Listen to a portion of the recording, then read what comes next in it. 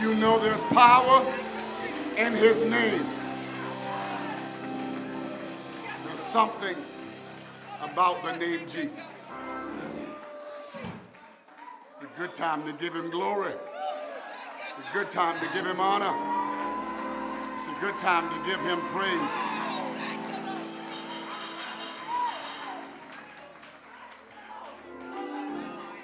Wonderful Counselor, Prince of Peace, the mighty God. The scripture that Deacon Nicholson read in your hearing is where I'm preaching from this morning. From John's Gospel, the Johannine text, John chapter 16, verses 23 through 24. And in that day ye shall ask me nothing. Verily, verily, I say unto you, whatsoever you shall ask the Father in my name, he will give it you. Hitherto have ye asked nothing in my name. Ask, and you shall receive, that your joy may be full. Simple but powerful subject this morning, in the name of Jesus. God, we thank you for this privilege to stand for the second time today and proclaim your word. It is my desire that I would preach with power, with accuracy, and most of all, with clarity of speech. I pray, oh God, that you would anoint me afresh. Dear God, we are not building walls, we are tearing them down. And we pray that you would remove the walls that would hinder us from receiving and hearing your word on today. Speak now, for your servant is listening. Anoint me afresh. In the name of Jesus we pray. Amen.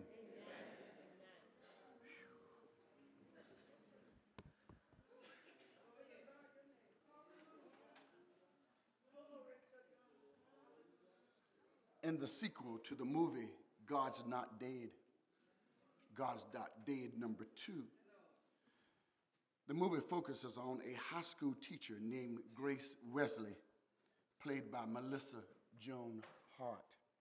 Miss Wesley, the teacher, was teaching a lesson on Dr. Martin Luther King's nonviolence approach to civil rights. She said, and I quote, "What makes nonviolence so radical is its unwavering commitment to a nonviolent approach," end quote. A female student in the classroom asked the teacher, "Is that what Jesus meant when he said we should love our enemies?" Need I remind you, the setting was a high school, and for a minute the class was quiet. The students were dumbfounded. Everyone was speechless. Without reservations, Miss Wesley, the teacher, requoted the scripture in its entirety from Matthew 5:44. "But I say unto you, love your enemies, bless them that curse you, do good to those who hate you, and pray for them which despitefully use you and persecute you." No one could believe that she named or called out or referenced the name of Jesus in public, particularly in a public classroom. They found it quite audacious that she would mention and further elaborate on Jesus' name and tie it to Dr. King's legacy. One student texted his parents. The parents contacted the Board of Education, and in just a few days she was called in and began a line of lawsuits for using the name Jesus. They said to her that the name of Jesus would not be tolerated. From there, Miss Wesley's career stood in jeopardy. She was fired, as you know if you watched the movie, from her position, and the board also appealed to the board to have her license revoked in order to save her career. She ended up in court. In the context of the movie, Reverend Rasmus, the antagonist wanted to argue that the God that she was referencing is dead. In the end, for those of you who watched the movie, Miss Wesley is cleared of all of her charges. When the evidence has been presented, one of the key jurors became ill, and a replacement juror had to be called in. And as the Lord would have it, the replacement juror was a born-again Christian who said, I am taking a stand for Jesus. Miss Wesley is found not guilty, and the movie ends in celebration. I am sure you are asking, Pastor Henry, that was just a movie, or rather stating that was just a movie. What captured my attention, Kashila, was not just a movie, but an interview with Melissa Hart at another time. She said she felt as though she was chosen by God for the part. She asked the question, how can we as Christians not say the name of Jesus? I'm going to say that again because some of y'all are asleep. She said, how can we as Christians not say the name of Jesus? Choir, I help you sing, now you help me preach. She said, how can we as Christians not say the name of Jesus? Her thoughts came to me, Sister Melvin, recently, as I am always asked to pray at public functions. And you need to know that I keep declining. And I'm declining for a reason. One of the more recent letters that I received is on my desk. I did pray over it, and then I just left it there. And that is, now they are coming with special requests. And they're saying, we want you to pray from 2 to 3 minutes, not over and not less. And they are underlining, please make sure that you do not pray in the name of Jesus. It seems that the name Jesus is offensive to many. And therefore, we are asked to avoid using his name. I wish I had somebody to help me. So I am expected to lay my personal relationship aside and forget about my Savior and not mention his name.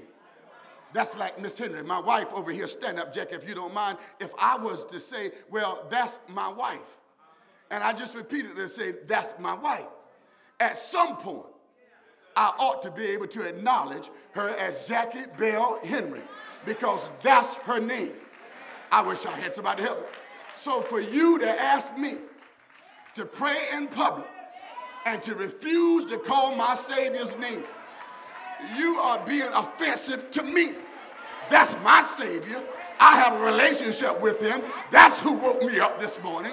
That's who's keeping me. That's who preserved my life. That's where I get my help from. So I refuse not to mention his name. Now, I know this is being televised, and I want to make clear that my colleagues that are watching understand that I have been theologically trained, and I'm aware of that. I'm also respectful of the other denominations, other religions, and I will not bash or disrespect any of them. If I'm in a setting where my Islamic brothers are called on to pray, I respect and fully understand that they would pray in the name of Allah. They have a relationship with him. If I'm in a setting where my Catholic friends are and they are praying, I expect them, they practice what? Catholicism, to say, Hail Mary, full of grace. The Lord is with thee, blessed art thou among women. And they would appeal to Mary as their intercessor. And I don't have any problems with that because that's what they believe. If I'm in a setting with Buddhists, then I would expect them to pray to Buddha because that's who they have a relationship with. Well, I'm in a relationship with Jesus. Y'all do know him, don't you? And since I'm in a relationship with him, I wish I had somebody to help me. I have to call. I need to call. It's urgent that I call. It's necessary that I call. He is my Savior. He is my Lord. And since I know him personally, it is required of me to call his name.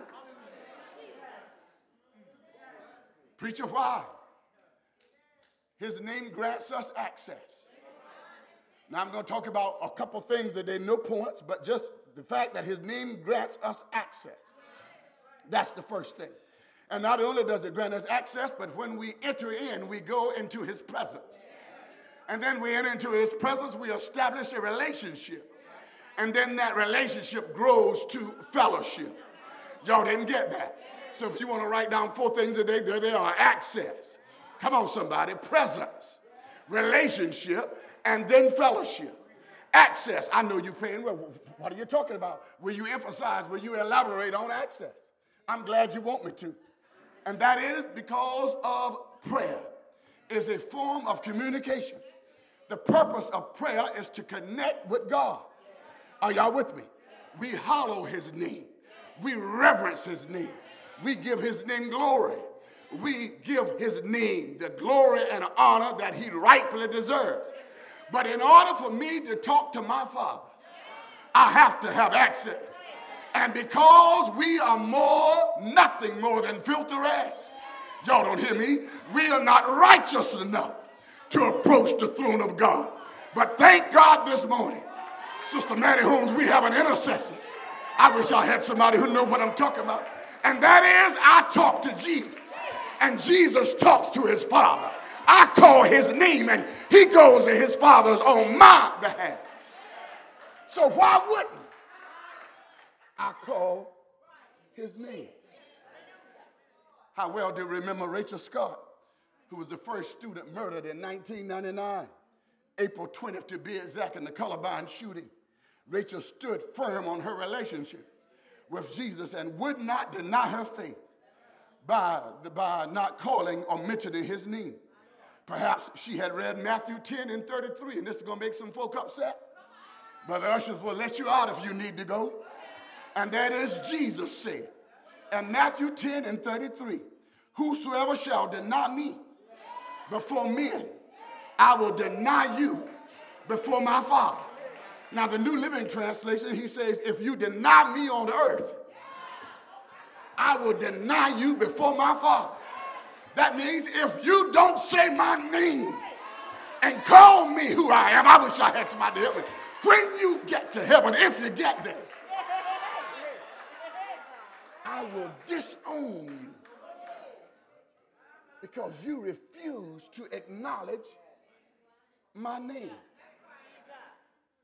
That's our text this morning. It's part of what is called the farewell discourse. You've heard me mention that enough that most of you know what I mean when I say that. Anytime you're studying John's gospel, John 14, John 15, John 16, and John 17, that entire narrative there is known as the farewell discourse. In John 14, Jesus reassures his disciples that I'm leaving you, but I'm going to prepare a place for you. And if I go, I will come again and receive you unto myself. At the latter part of 14, he begins to elaborate on the Comforter. And he expresses the need that he must leave. In fact, he said, it is expedient that I go to my Father, because if I don't return, my Father won't send the Comforter. Let me slow down. John 16, he begins the narrative about the vine and the branches. Are y'all with me?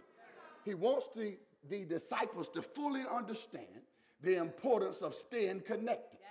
He says, I am the vine and you are the branches. Sister Murphy, he ends that narrative by saying, without me, you can do nothing.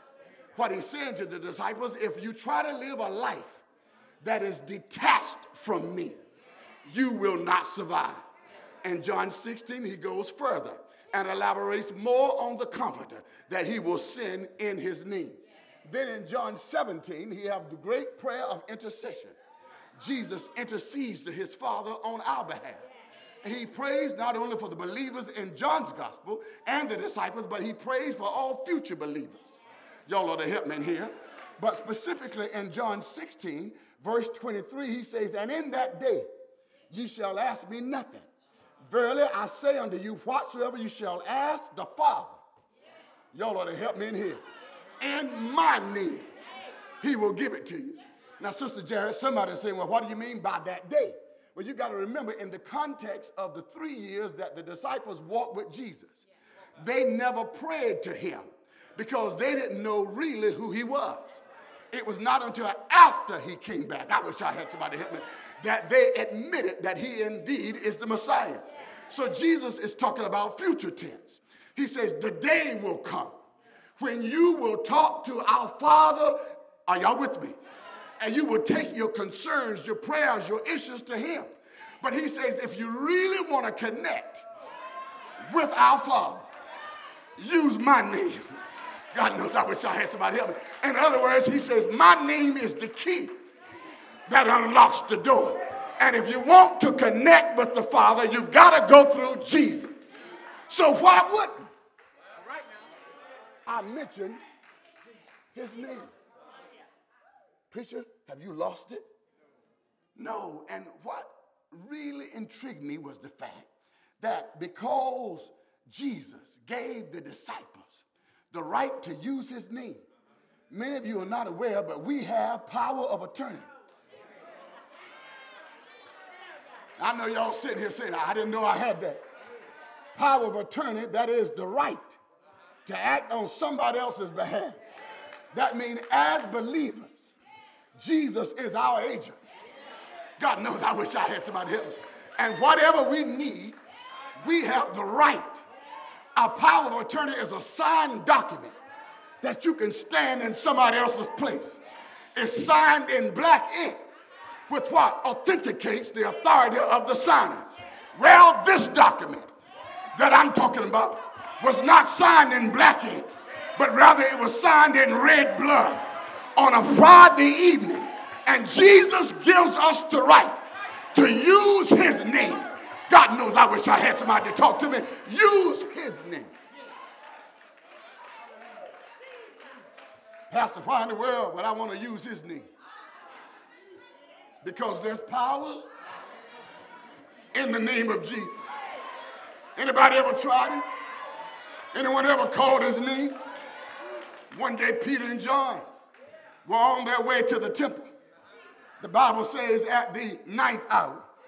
The Bible says that as they journeyed, they came in contact with a man who was a paralytic, who was waiting at the gate, and he was begging alms and wanted them to give him something, some change or some money out of his pocket. Can I get somebody to help me? Peter stood up and said, silver and gold I do not have, but one thing that I have, I will give it to you. In the name of Jesus. I think somebody knows something about that name. Rise up and walk. Are y'all with me? There's power in his name. In the book of Acts chapter 4, when Peter and John were arrested, they told Peter, we don't want you to mention the name Jesus. Don't use it when you teach.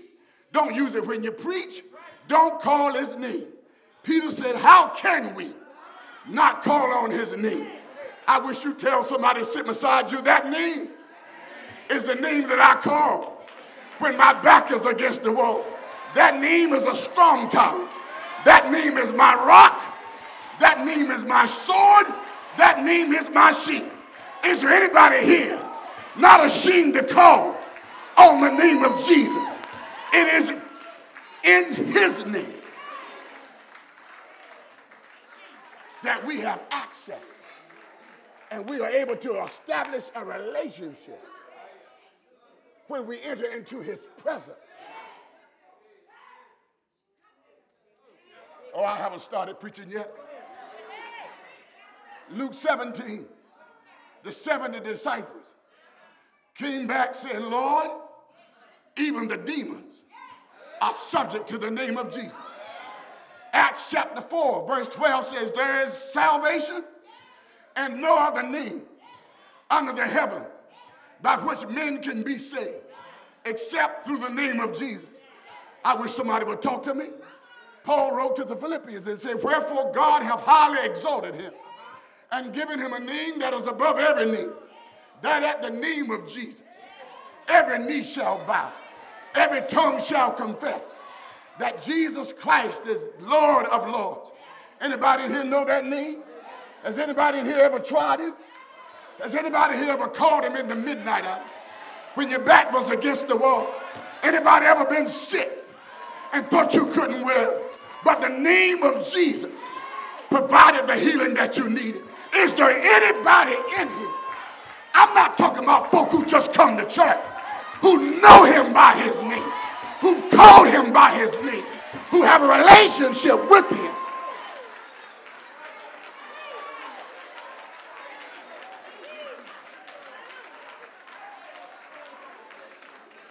His name, the name Jesus, gives me access so I can dwell, gosh, in his presence.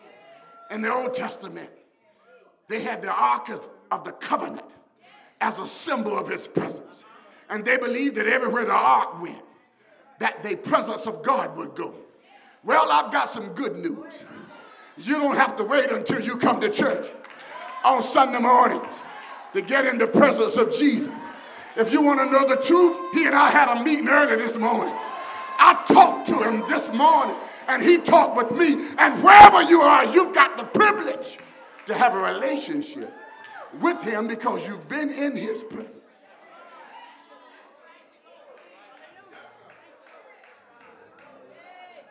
Now, if you want to put something on Facebook, I'm going to give you something to put on Facebook.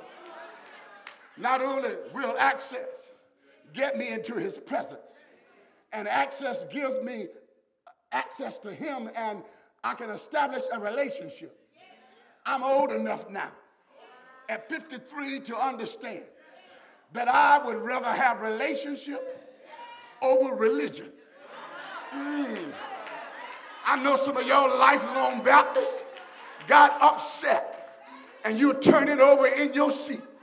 But I've got enough audacity to say it again. I'd rather have relationship over religion any day. Religious folk can act religious on one instant, turn around and act like a fool on another one. I wish I had somebody to help me. But when you have a relationship, anybody know what I'm talking to? You don't have to wait till Sunday morning to have church. You can have church right by yourself. Is there anybody here ever been in the presence of the Lord? Where the Spirit of the Lord is, there is liberty. Is there anybody here? I'm talking to some real folk who had rather have relationship over religion, because where religion ends, relationship begins.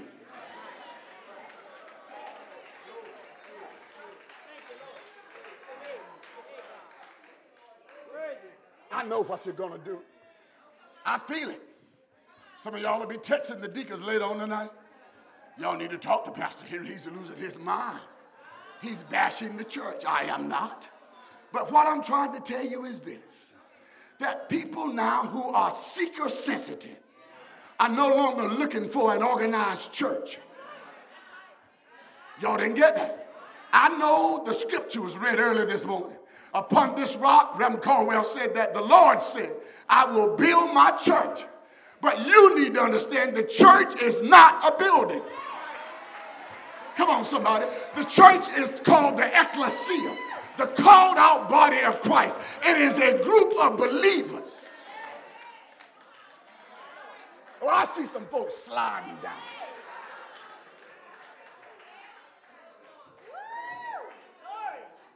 Relationship is essential to our salvation.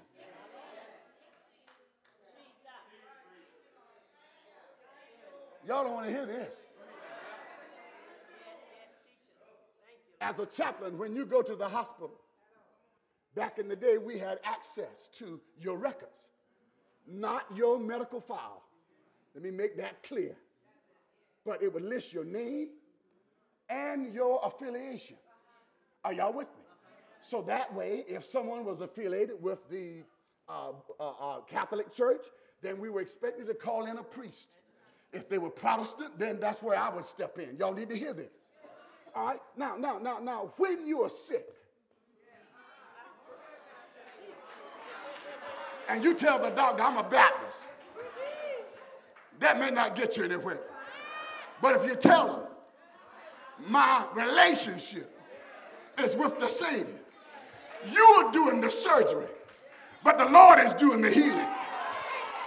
I wish I had somebody to talk. So I'm trying to get you to understand the importance of relationship over religion. Whoa. Y'all died on me right there. Access gets me into his presence. Come on, somebody. And when I get into his presence, We build a relationship. You don't build a relationship because you got married Saturday and went to the Bahamas last week and you've been married 1 week. Your relationship is progressive. It has to grow. Mrs. Henry and I are over 30 years now. And there are days we still have to work on what?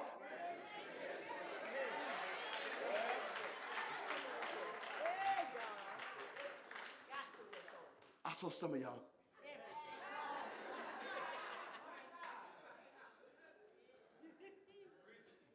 So the name of Jesus gives me access. You can't get into his presence without going through Jesus. And I want to inform some of you that you are doing yourselves a bad disservice by referring to him as the man upstairs, my big brother. That's not his name.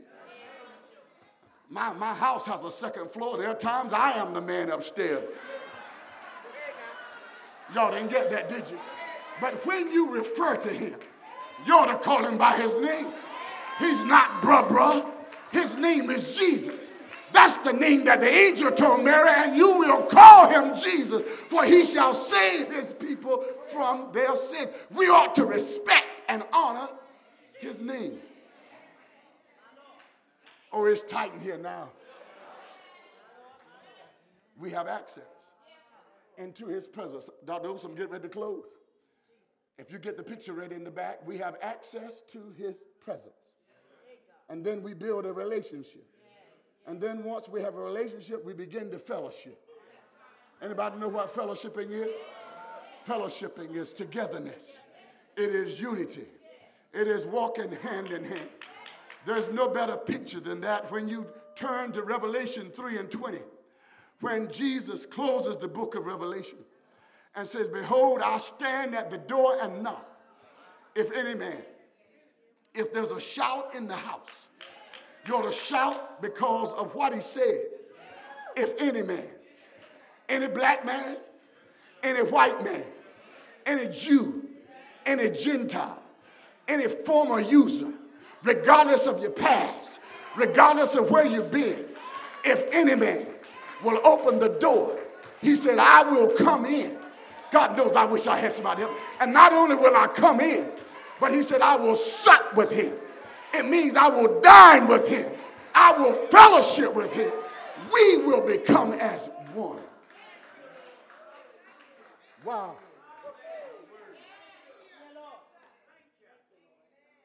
3 years ago, when I began my work in Liberia as president of the Baptist Theological Seminary, one day I was in the library and I received a phone call. Dr. Olu Minje said, Pastor Henry, in that context, Dr. Henry, he said, what are you doing? I said, I'm in the library reading, working on the sermon for when I get back home. And he said, if you got some time, I want you to go back to the house and get dressed. He said, make sure you wear a tie.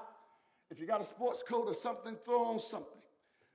And I want you to take a ride with me. He said, Dr. Henry, make sure you bring your passport. And make sure you bring your ID. Because you're going to need your passport and your ID as to where we're going. Come on, somebody, and talk to me. I got in the car. The driver picked me up and carried me to this building that looked like the White House. And finally, when I arrived there, Dr. Minje said, Dr. Henry, today you're meeting the Honorable Joseph Boakai, who is the Vice President of Liberia. I have arranged the visit. So all we've got to do is go through security. But Dr. Minje did not go in the building the same time that I did, because one of the senators of the province where the seminary is held him up and he was talking with the senator. So he told me to go ahead. But when I got to the gate, the security guard looked at my passport and knew that I was not a native Liberian. And he said, your presence is denied. Your access is denied. You cannot get in to see the vice president. I just stood there. And finally, Minje stepped up and said, I am Olu Minje, president of the Baptist Convention. And that's Dr. Terry Henry, president of the seminary. He said, I'm going to sign off and allow him to go in. He has access under my knee. Can I get a witness? And finally, when we got in the room, I had the opportunity to sit down and fellowship with the Honorable Joseph Boycott. Somebody ought to know where I'm going.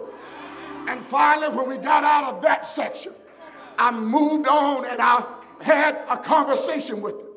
He said, Dr. Henry, you no longer have to go through Minjay.